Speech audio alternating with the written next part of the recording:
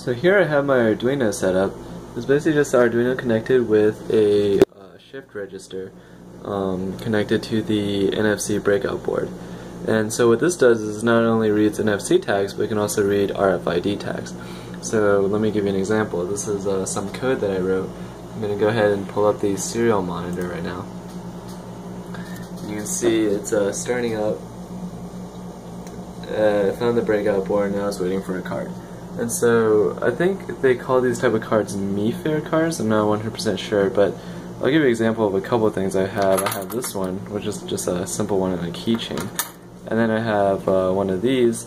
These are the Metro cards that are used on the DC Metro. And so what these do is they store your account information, and then you can use it to hold balances and stuff like that.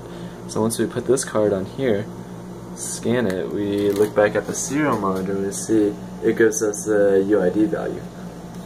So now I have a separate Metro card, and we're going to scan this one too, and it shows us a different UID. It says, nope, it is a different one. And so what this does is it acts basically as a unique identifier for each card. And you'll notice this actually has 7 bytes. But if we look at this simpler one, instead of just a keychain one, we just tap it on there, you notice that this one has 4 bytes.